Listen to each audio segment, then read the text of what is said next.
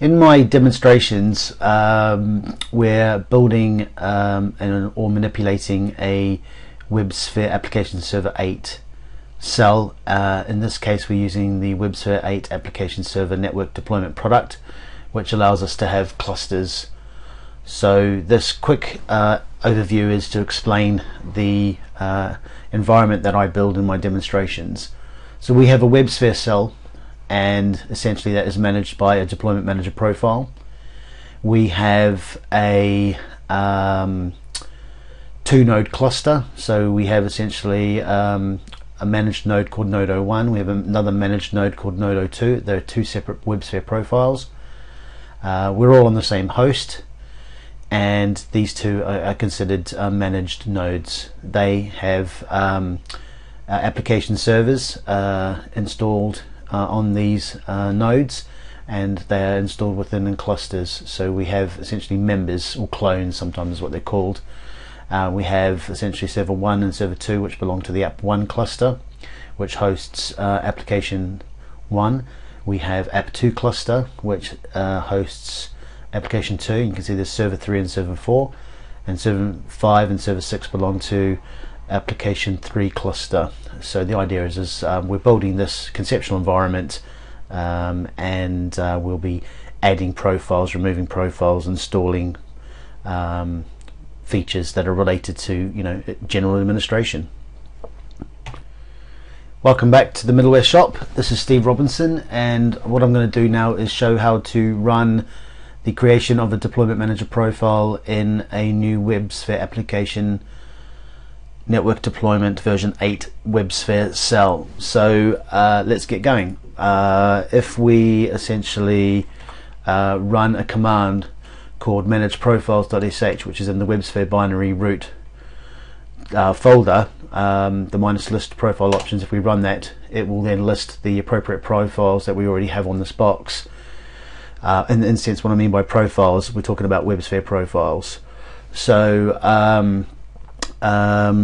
if I print the working directory, we can see that we have the WebSphere binaries and opt IBM WebSphere application server. So what I'm going to do is I'm going to remove this profile, and then I'm going to create it and show you basically how I create a profile. So to remove the profile, what we can do is we can do manage profiles.sh minus delete minus profile name DMGR 01. So what this is going to do is remove an existing profile, and then what we're going to do is create a new profile using an automated script. After the profile has installed, we'll get a response from the manage profiles command telling us that we've had instconf success. This is a very important text message, and that comes from the log. So what I'm going to do now is navigate over to the logs. The manage profile command essentially will write to the application server root logs folder. As you can see here, there's a folder called manage profiles.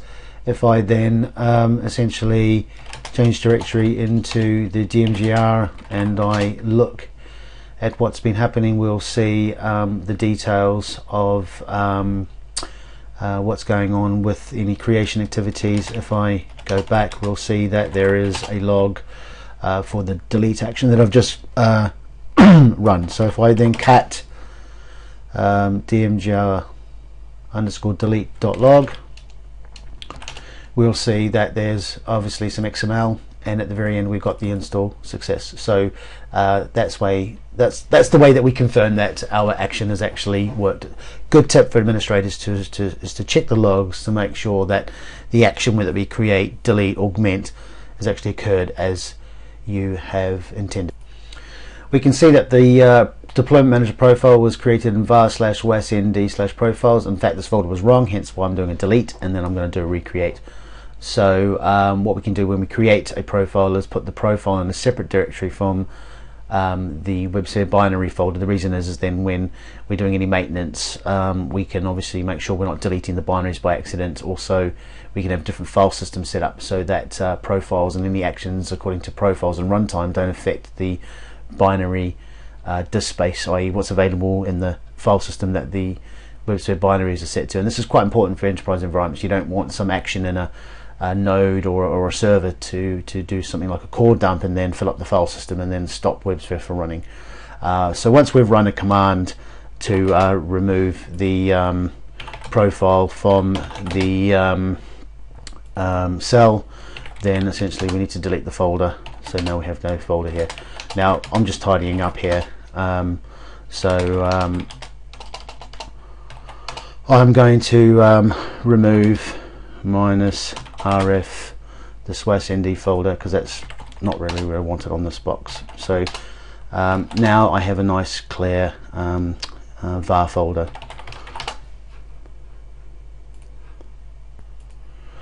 So to create a WebSphere profile silently using the command line, what we do is we run the manage profiles command. So what I've done is created a little script called create dmgr.sh, and in that script I've exported some variables. We have the WAS binary folder, which is where WebSphere binaries are located, the name of the profile name that I'm creating, which is dmgr01_prof, the WAS profile directory, which is where I want the root of all the profiles to be, the cell name of my new cell, the host name of this deployment manager.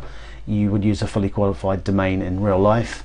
I give it a node name. In this case, it's because I want everyone to know it belongs to cell 01, it's deployment manager 01 managing cell 01. Normally only ever have one deployment manager, however there are some considerations in the future for multi-deployment managers for backup purposes.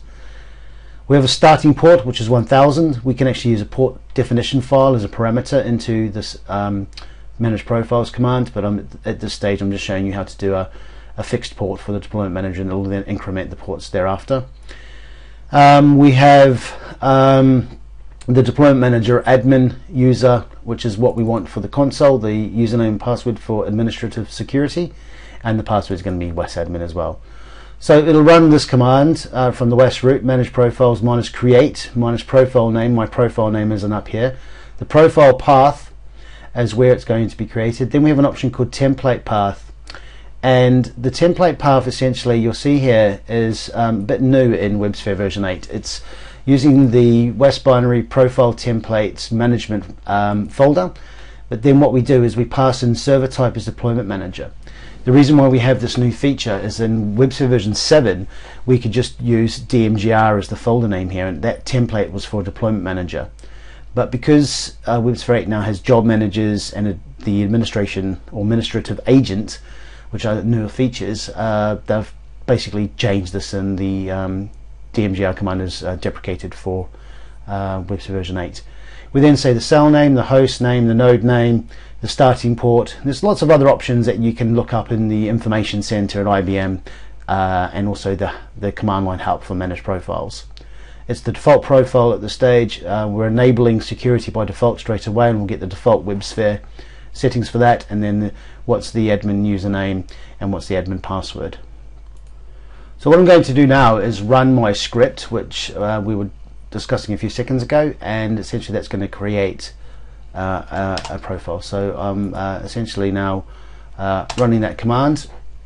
What we can do is go into the manage profiles log directory. As we can see, I discussed this earlier, and essentially we'll see that there's a create log. So looking at the log here, we can see that we have this new log. So if I tail -f that log file, we'll then begin to see that there's now some scrolling messages informing us of the process of the profile creation. As you can see now, there's some messages coming through here, and this will eventually scroll as particular work is done. So if I just be silent for a few seconds, you'll see it starts to scroll. I'm going to pause now and wait till the end.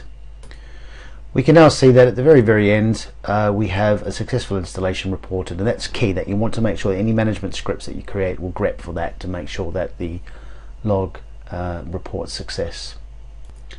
Coming back to our original window, we can see that the installation success is also reported at the end of the script's running process. Now, if we now navigate to the actual profiles folder, we can see that it's been created, and if I list this directory, we'll see that the profile existed. So changing into the bin folder, I can then essentially start the deployment manager. So start manager .sh, and what this will do is invoke the starting process of the deployment manager Java process.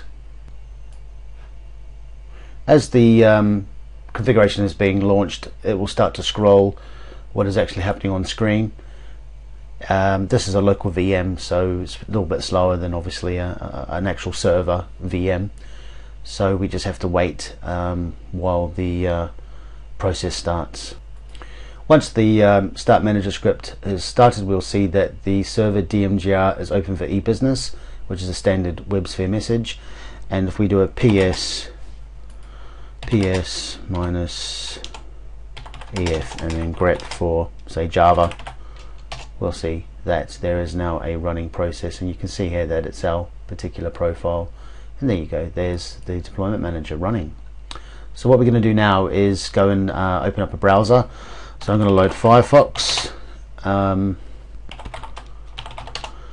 that's going to load up my default browser, and then if I then do HTTP localhost port 110,000 /IBM/console, we will actually have the deployment manager console. It's obviously using self-signed certificates, so I have to understand the risk, add an exception, get the certificate, also confirm security exception, let myself log in. We can now see the WAS8 administration console login screen. The password is wasadmin and the username is wasadmin. So we log in, and voila, we have ourselves a running deployment manager. What we can do now is complete the process and install any other hosts or create some profiles and then federate them into this particular cell, and we're then going to be able to add some JVMs and create some clusters around those JVMs, and then we can configure resources as required.